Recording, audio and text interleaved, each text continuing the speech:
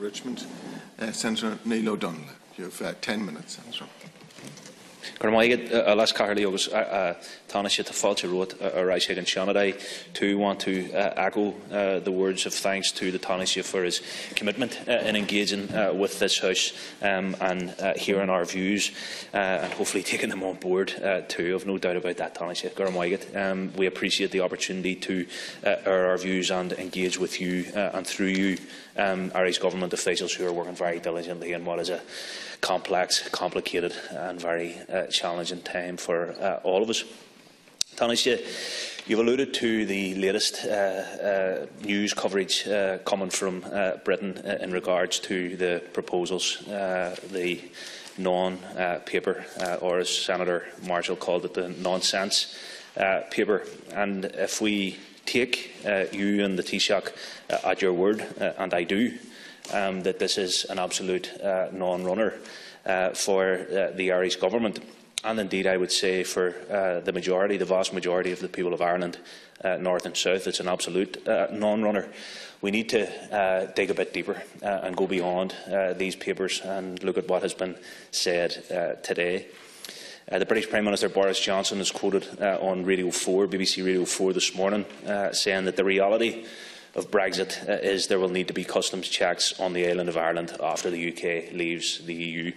Now, I will take Senator O'Sullivan's advice to some extent in terms of a spin bill and a hushed, because I do believe that this is a very crucial and pivotal time for you and your negotiating colleagues, Taoiseach. But I do want to put on the floor of this House a number of other realities, and that is the reality that the people of the North voted to remain. And we should never, ever forget that.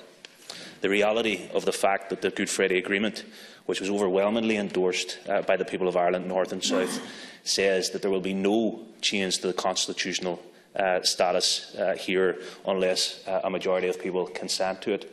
No one in Ireland, North or South, has consented to Brexit. I know we have rehearsed those arguments, Taoiseach, before, but I think they're very fundamental points that need to be repeated, even at this late stage, unfortunately.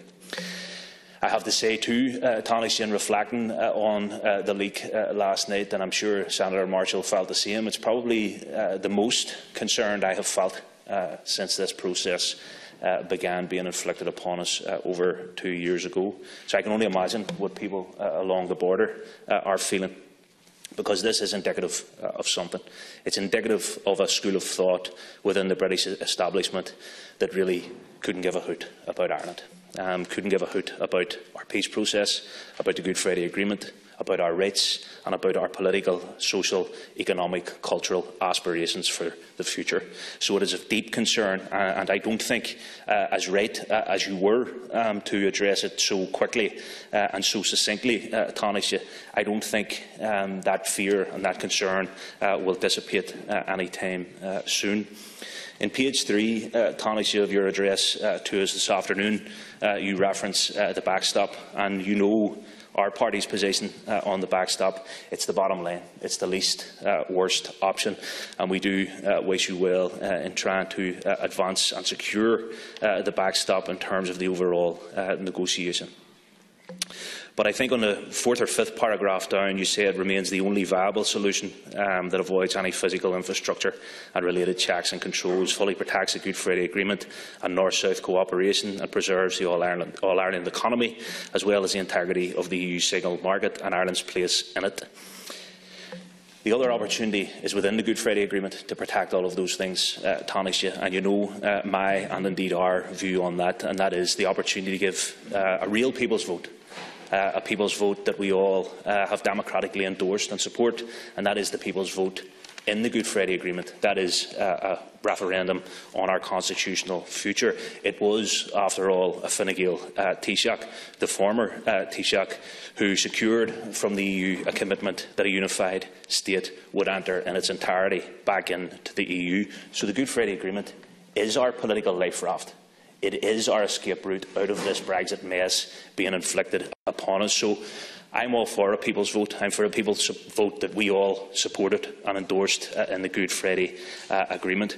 Taoiseach, I want to put a number of questions to you just in relation to the border and the common travel area.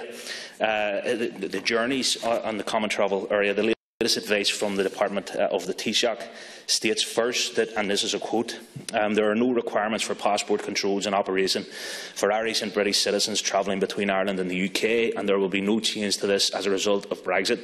The advice then, in addition to making reference to the separate matter of air and sea carriers that may want ID in the common travel area, it states in contradiction, immigration authorities may also require you to have valid official photo identification which shows your nationality. Therefore, please check that your passport is valid. Now, this is the advice on the Department of the Taoiseach's website. The current legislation, Taoiseach, for passport checks is Section 11 of the Immigration Act 2004, which was amended in 2011. It, in fact, does not just exempt Irish and British citizens from duties to carry passports on journeys from the north or elsewhere in the common travel area, but exempts Irish and other EU citizens, including currently British citizens, the latter of which would in fact be affected by Brexit, obviously.